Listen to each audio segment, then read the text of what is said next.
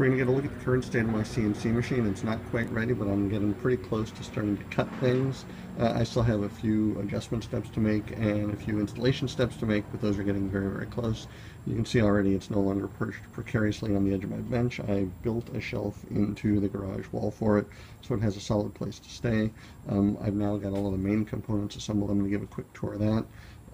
It's exactly the same major construction as before. The aluminum gantry based off the Sol Silva plans.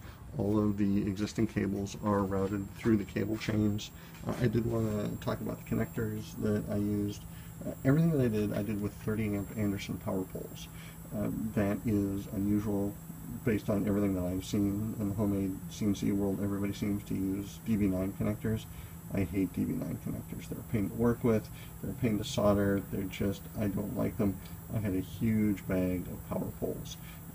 So I was able to use that. It's nice, they're crimp type, they lock pretty positively, and what I was able to do with these was then color code to make sure that I was always able to keep things aligned correctly. You can see they pop right out. It's a hermaphroditic connector, so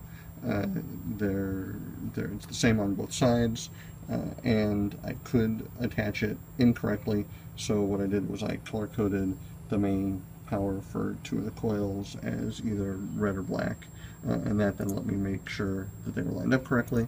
And then I just went in with a Sharpie, labeled that as the control for my x-axis. The other thing that I did was the cable that I'm using is not the Cat 5 looking 22 gauge cable that came with the motor kit. I am using an 8-lead ham radio antenna rotor cable. It is, instead of 22 gauge wires, it's a mix of 14 and 16 gauge wires. I am sure it is vastly over-engineered for what I'm doing.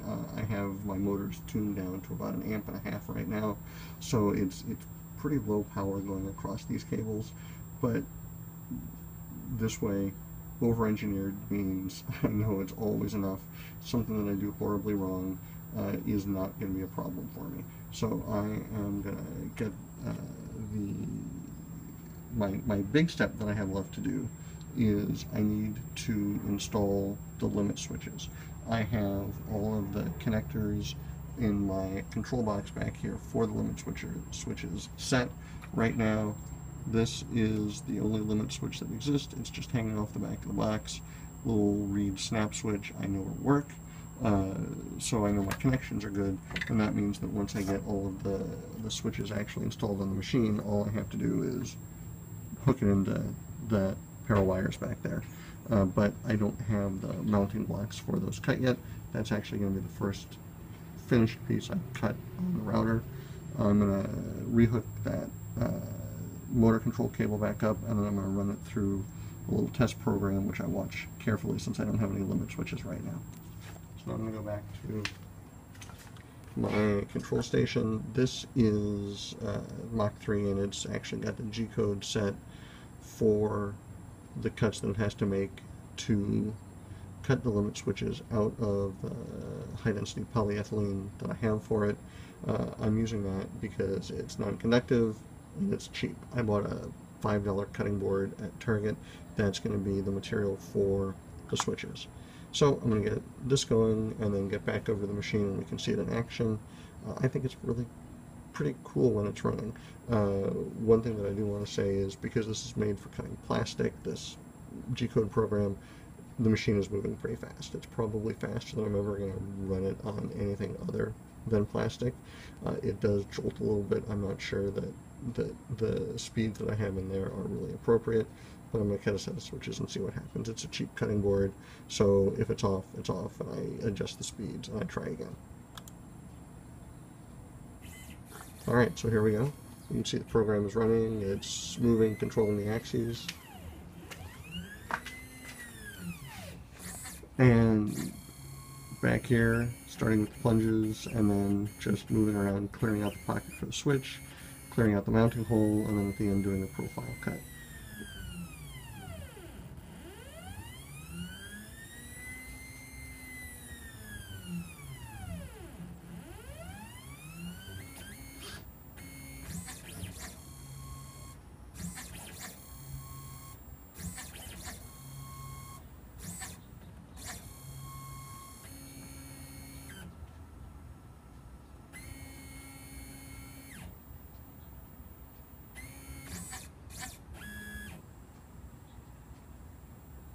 And that's it. So that's the program that's going to have to run to cut out each switch. I'm going to have 5 or 6 of them, depending on whether I put one at the down of the Z-axis. The other thing that I'm going to need to do, and this is a second order operation for me, is the mount for the router is pretty wonky. You can see I cut it on a bandsaw. I drilled a lot of things by hand. It's crooked. It's probably not nearly as straight as it needs to be, especially from right there. You can see how bad that side is. So I'm hoping it'll be good enough for me to be able to actually cut on the machine a set of router mounts. The other thing that I want to do is move them from the bottom of the gantry, the piece with the Z-axis, up about 2.5 inches. Right now, where it's positioned, when I mount the router in it, by the time you get the router and the collet and the bit, I don't have full plunge depth on the Z-axis, so I'm losing some of the height, and it's a relatively limited height machine to begin with.